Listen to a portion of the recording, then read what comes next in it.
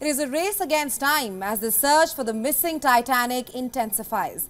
The rescuers are working all night to save the Titanic subcrew. The oxygen level in the submersible is depleting as we speak. There are 5 passengers on board. What are the challenges that lie ahead for the rescuers, and what are the survival chances of the explorers? To answer all of this, we have with us Greg Swenson, founder of Brig Macadam. He's also an international affairs expert. Thank you so much for joining us on WION, sir. Good to be here. Thank you. Now, Mr. Swenson, the search and rescue crew have detected underwater sounds.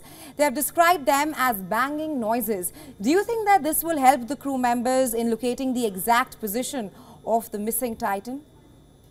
I'm not sure about exact position, but I think it's a good sign. And the fact that they were coming in 30-minute intervals could indicate that the people on the vessel are taking turns or, purposely making these noises in intervals, which would make it a lot more attractive to the vessel, the search vessels. So look, the U.S. and Canadian P3 and P8s have been dropping sono buoys, and that's the Canadian sono buoy is what picked up the noise. So it's a good sign. But as for pinpointing exactly where it is, that's going to require, I think, some more luck for sure, as well as the French Victor 6000 remotely operated vessel, and as well as the U.S. Navy vessel that has probably arrived overnight in the region.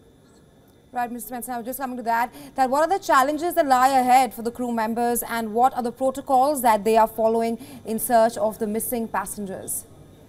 Well, I mean, the good news now is they're still considering it an active search. Granted, there's real difficulty locating a 22-foot vessel in the vast ocean. And the area they're searching is 2 times the state of Connecticut. It's a real challenge just for that difficulty.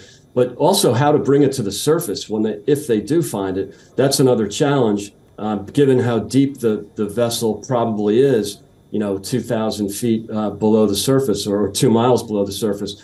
And also, as you pointed out, the oxygen supply is due to run out this morning East Coast time. So then there's also the possibility of limited rations. So, this is a race against time. It is still an active search. There is probably a point, and I don't know when, but in the next few days, where it moves into the recovery phase if they give up hope that the passengers are still alive. Absolutely. I was just coming to that the sub was deployed on Sunday with 96 hours worth of oxygen, and it is expected to run out any moment. Talk to us about the severity of the situation.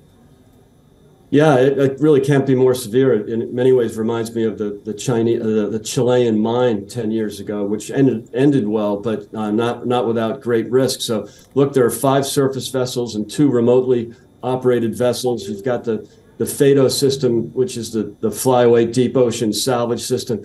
These are the best search and rescue teams in the world. The U.S. Navy, the Canadian Navy, and then you have some assistance from other countries like the French.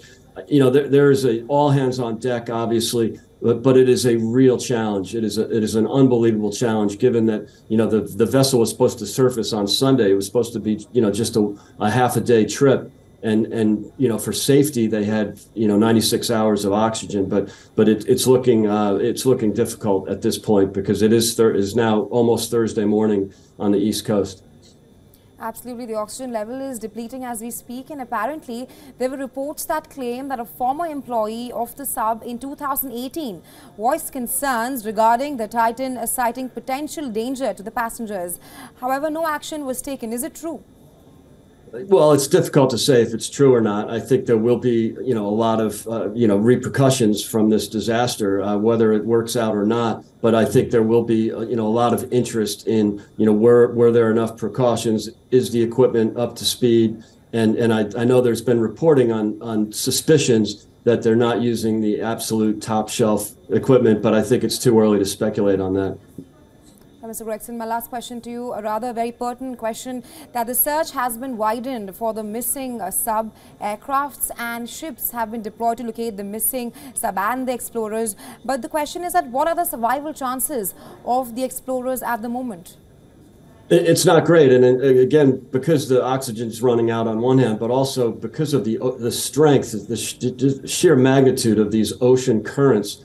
The area has been widened because the vessel could have been moved by currents, and so this is a real challenge. The last thing you want is to actually widen the search area. Although I believe these noises that they picked up, the Canadian P8s and the buoys have picked up. That is a good sign. So that might enable them to narrow or at least focus on a more defined area. But this is a great challenge right now. And it's, as I said, it's a race against time.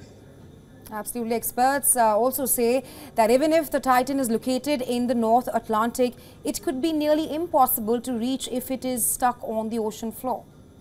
That's right, because even the American Navy, the U.S. Navy manned vessels can't go that deep. So you have to send a remotely operated vessel down to the ocean floor.